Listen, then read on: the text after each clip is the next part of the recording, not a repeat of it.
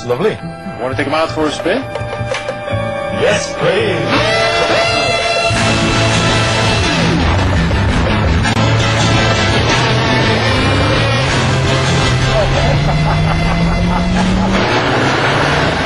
You're witness to a motoring revolution. The Vandenbrink Carver is neither a car nor a bike. It takes its design cues from snowboarding and jet fighters rather than conventional motoring. I feel like I'm in a helmet. Incredible. It took us 5 or 6 or 7 years, but to really make this finished Carver as it is now here took us about 4.5 years.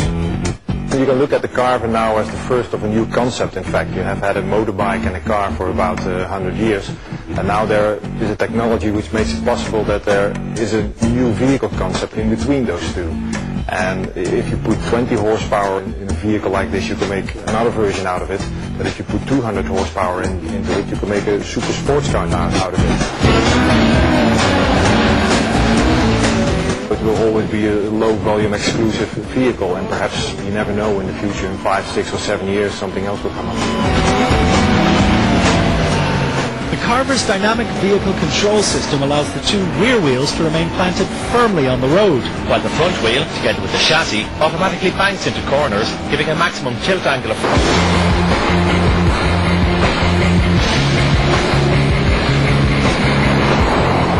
It's very odd because you've got the steering wheel, you've got the gear stick here at the door, like a Formula 1 car, so this is like a little bit of everything I've ever driven before.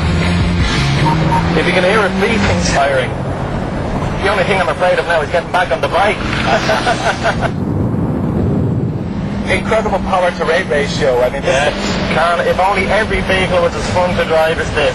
Connor, I think we have found something we can both agree on. At last!